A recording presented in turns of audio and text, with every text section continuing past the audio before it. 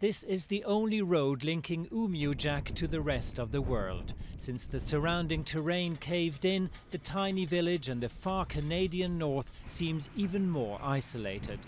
Experts say the collapse is due to the melting of permafrost in the subsoil, a phenomenon that's accelerating as the atmosphere warms up. Climate change may be an abstract concept for many, but for the 430 residents of this Inuit village, it's a daily worry. Just across the river, there used to be tons of caribous, like hundreds, but there's no more caribous. We can hardly see them anymore. Now the salt water is a lot warmer and the fish go deeper sea. So we're getting hardly to get fish now. It's become difficult to hunt and fish. Winters are mild and summers often hot. This subarctic zone is heating up twice as fast as the rest of the planet. Lucasi, a local teacher, says his grandmother saw it coming. When I was a kid, my grandmother used to tell me someday there will be no snow.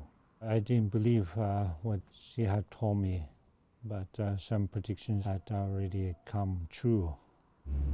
There's still snow in the winter and the sea still freezes over for months.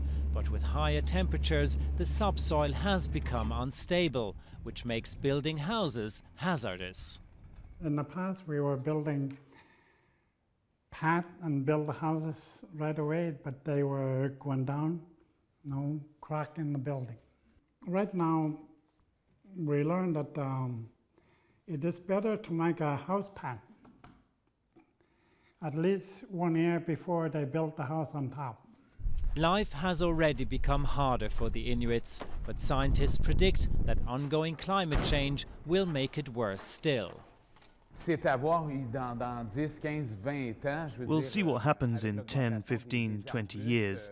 There will be more tree growth, and that may have a real impact because there will be more flies and fewer small fruit available.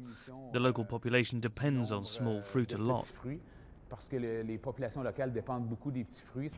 The Inuits have always managed to adapt to the many changes in their environment.